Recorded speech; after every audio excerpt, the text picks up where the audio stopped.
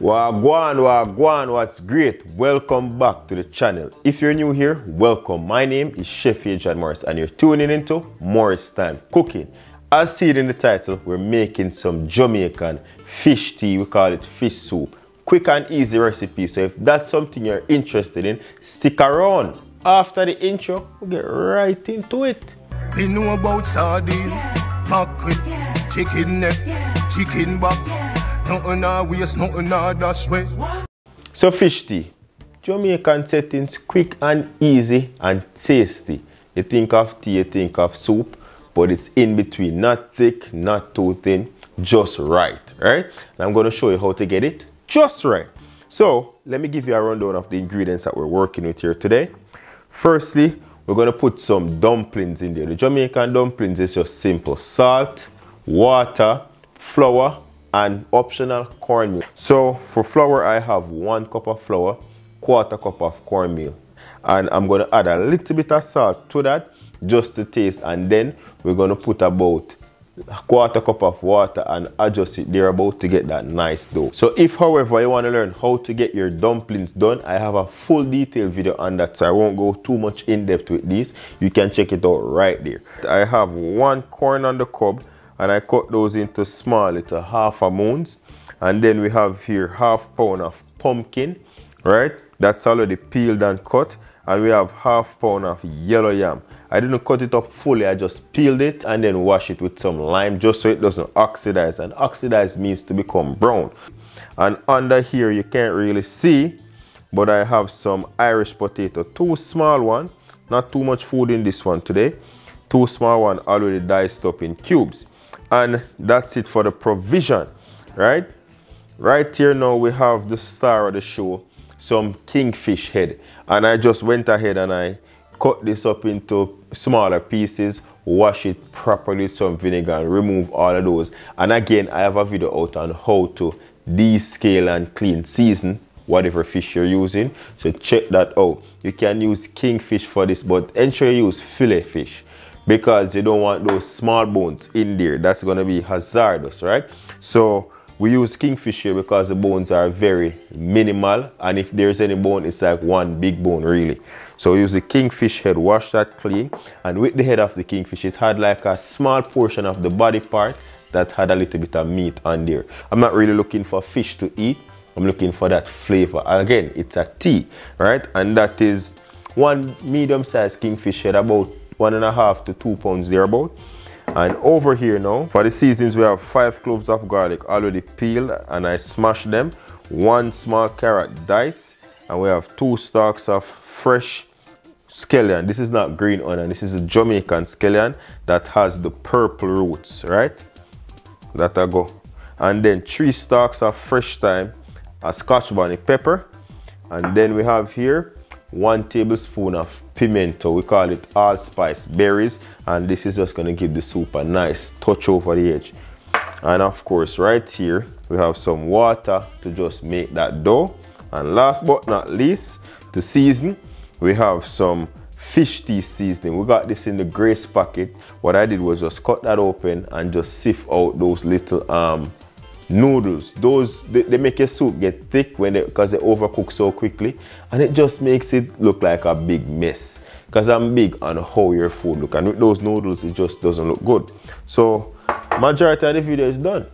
The ingredients to put this all together, it's so simple, right? So there you go for the ingredients. We're just gonna go ahead now. We have a pot with boiling water and we're gonna start, but first we're gonna make that dough. Again, I have a full recipe on this if you want to get detailed. All right, so we're gonna put a little bit of salt. This is just 1 cup. That should do. Some water, and I'm making the dough right now to just let it rest for a little bit while I get the water going for everything. You can have it, I have my water on already, but I'm just gonna make the dough and set it. Incorporate the cornmeal and everything. Just add some water.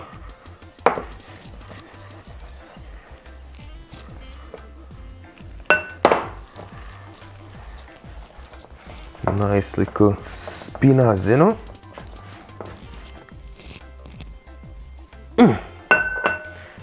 Yeah.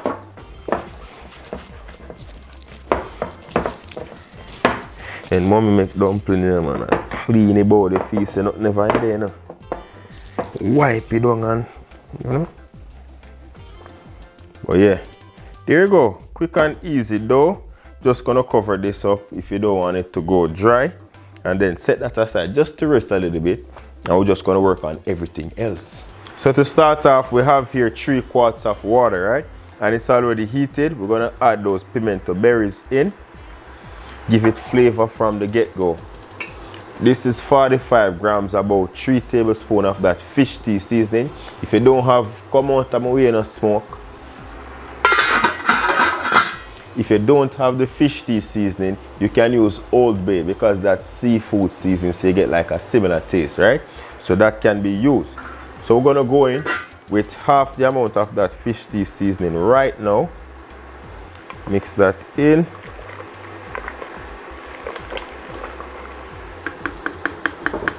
We're gonna go in with our garlic cloves.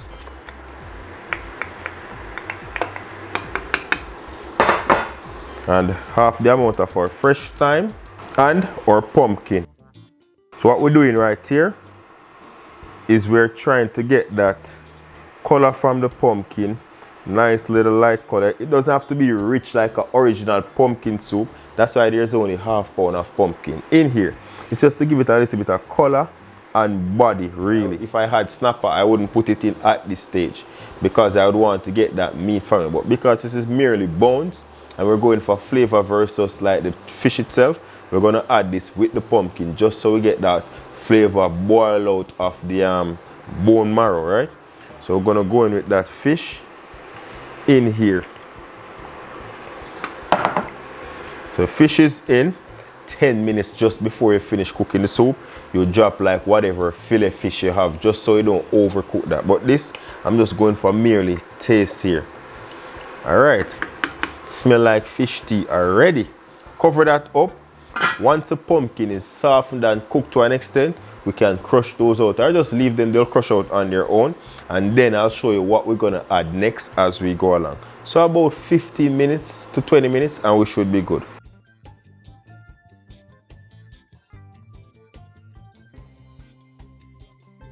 I have to turn this down because it's fogging up my lenses, right? So now we have that cook out to an extent.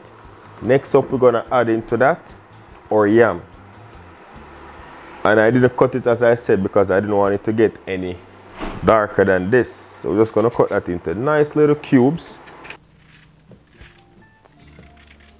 So they cook real fast. So that's it. Gonna throw this water off. Then we're gonna put the yam, the Irish potato and the corn at once. Then we're just gonna go right in.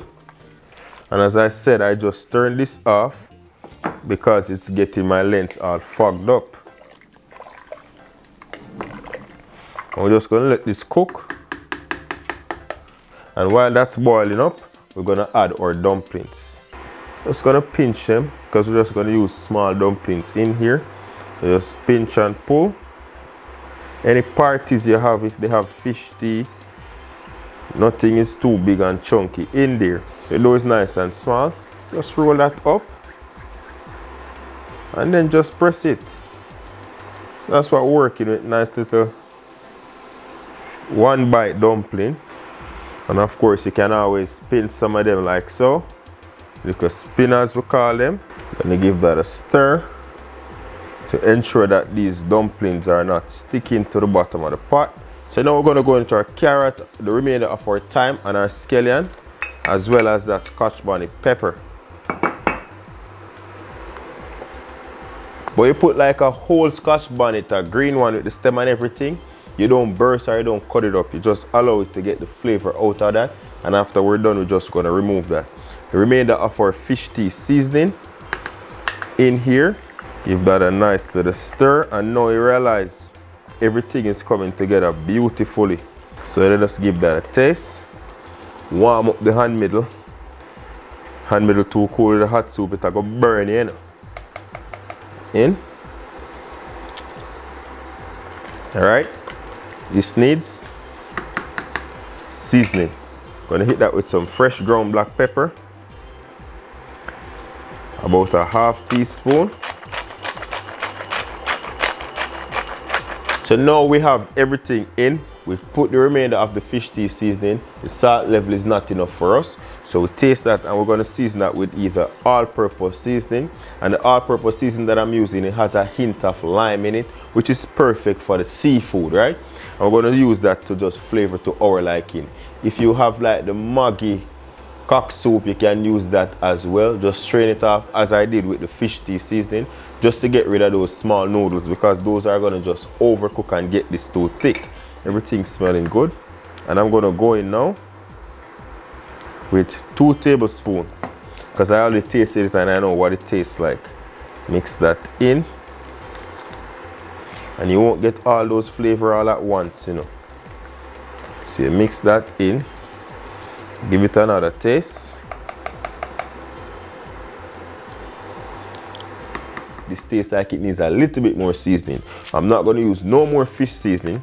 What I'm going to use is one of the same grace, but the cock soup noodle. This has a bit of salt content to it.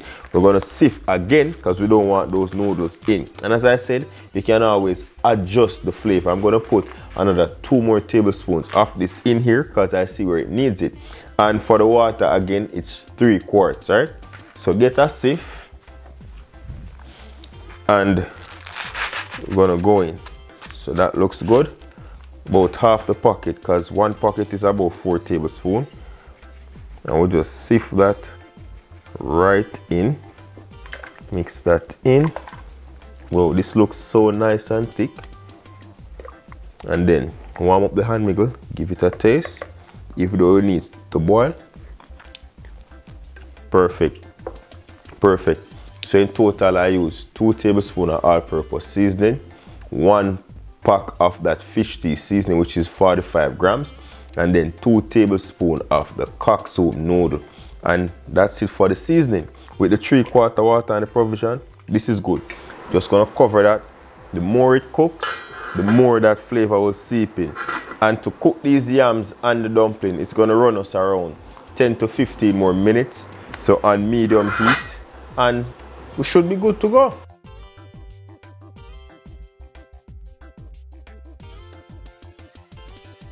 I'm going to remove like the thyme sticks as well as the bones from that fish head. And as I explained to you earlier, the bones are nice and chunky like this, so they're easy to remove and you don't have to worry about when you're eating it you'll get bones, you know.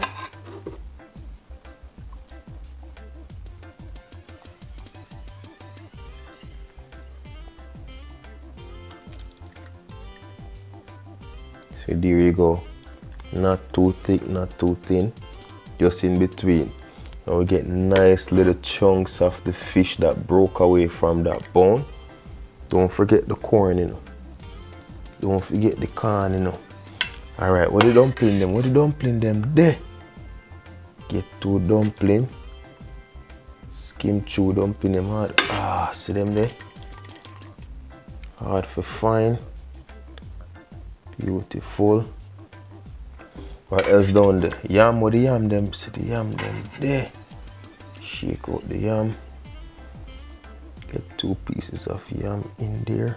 And then now some extra soup. See that? Beautiful.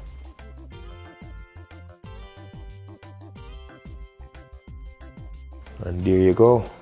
Garnish with the lemon, because anything seafood after you done eat, you get a little lemon inside. You just squeeze a little lemon in your mouth to get rid of that fish smell, especially if you're out at a formal gathering. You get where I come from? And there you have it, how to make your very own homemade fish tea fish soup. You get where I come from? Jamaican way. This is quite quick and easy. The hardest part, which is not even hard, is to get those provisions prepped and to make your boiled dumpling. Everything else is just an easy follow, as you saw there. So once again, if you did enjoy this video, don't forget to give this video a thumbs up. Also, if you love the vibe, subscribe. Click that little bell there, so anytime school bell ring, you are one of the first to be in class to get in the lesson, which is a blessing. See? And I just want to say we have a few more videos out on soups, and winter is coming up, so you know we're going to get back down into the soups and the comfort food, you see me? A lot of people a lot of persons asked me to get the manish water. That one is coming pretty soon, as well as that pepper pot soup, so look out for those. Out now is the red pea soup, the beef and pumpkin, the chicken foot soup, so check out them one day. But here is the fish tea. So once again, thank you very much for watching. Until next time, safe travel upon the gravel and go and big up on yourself.